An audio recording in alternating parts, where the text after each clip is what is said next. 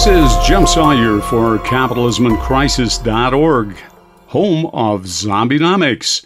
Here comes automation again. Its challenges have dogged the economic system throughout the post-World War II era. But in each decade, the U.S. managed to adapt, to reinvent itself economically, even by absorbing some of automation's darkest impacts. That is, until now. Actually, the automation story began over 2 centuries ago in Great Britain, shortly after the inking of our own U.S. Constitution. Later, 3 generations later, following America's Civil War, the first industrial revolution finally arrived on American shores.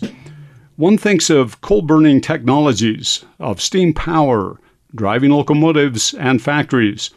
Automation associated with the first revolution pulled workers away from rural areas, pulled them out of agriculture, and then moved them toward mechanized jobs in growing cities. Then, 2 generations later, a second industrial revolution followed, powered not by steam, but by the internal combustion engine. With it, the nature of work shifted again to assembly line production. Fordism, as Europeans call it, is named after Henry Ford for his creation of the mass production system that turned out Model Ts. How, then, is the American economy finishing a century-long leap from the Model T until now to the presidency of Donald Trump?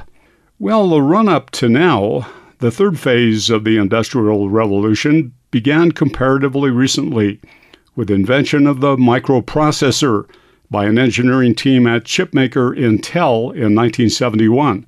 All are familiar with the outcomes: desktop computing, smartphones, the internet, sophisticated information searching strategies, and a host of apps including Facebook and Twitter. Actually, a fourth phase of the Industrial Revolution is beginning just now.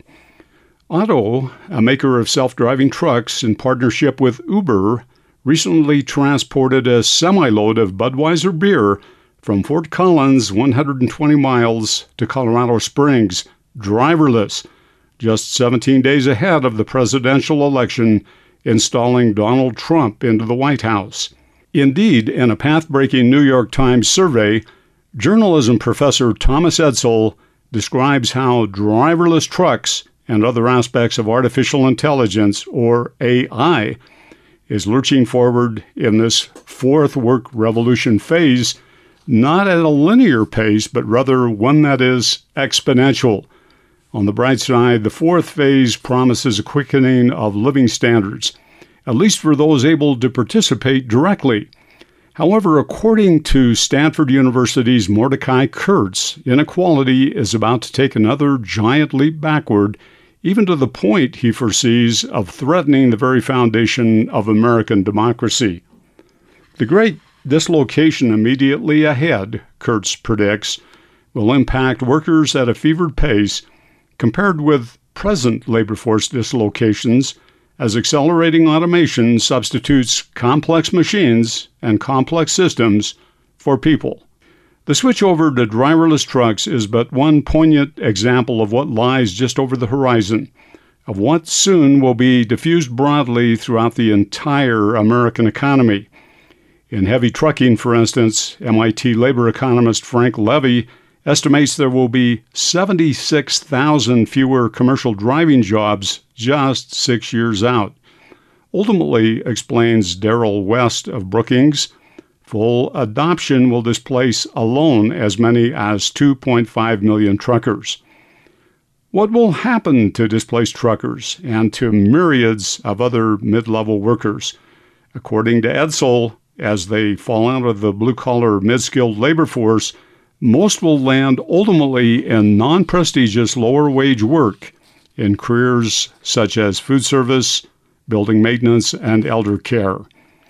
Labor economists and policy experts offer constructive proposals to reduce negative impacts.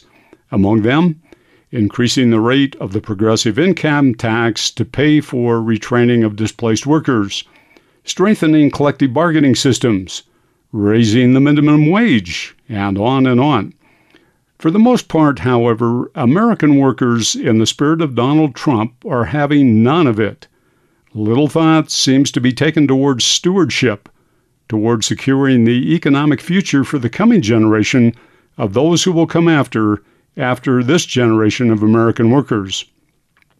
More later on the future of the American worker and the future of work in America. This is Jim Sawyer for CapitalismInCrisis.org. Stay tuned.